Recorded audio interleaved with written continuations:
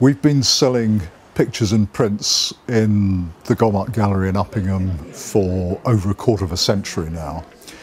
And it was about 5 years ago that we started to sell pots, and I'm quite often asked why we did it.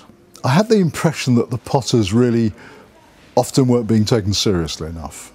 I always had it in mind that one day, when I felt that we were ready as a business, that I would like to sell pots, and I would like to do it very much in my own way, making lovely colour catalogues and having very big shows, and I really only wanted to show the very, very best. The other thing that we did was we asked the potters, when they were making the shows for us, to try and make the best show they'd ever made in their lives. And interestingly enough, I worried before I said that to the first pot. It was Phil Rogers, I remember, because he's a mammoth name and he's known all over the world.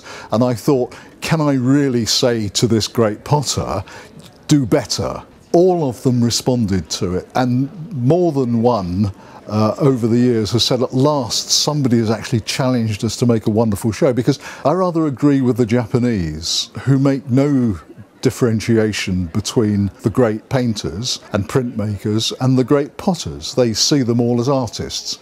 Some of Britain's potters stand with the very best in the world at really a fraction the cost of a similar standard of painter.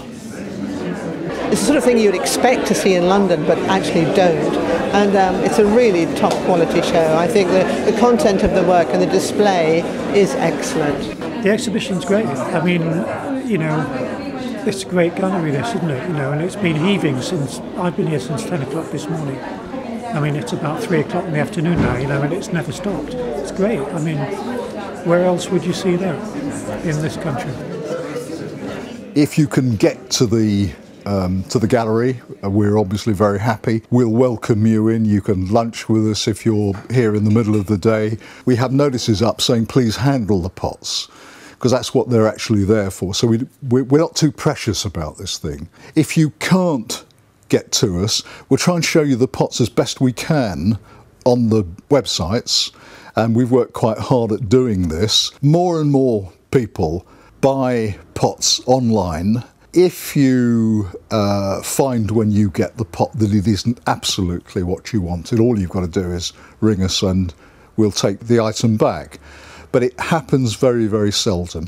The potters that we look after here are among the very best in the world. So if you're buying from us, I would like to think that you're buying something very, very special.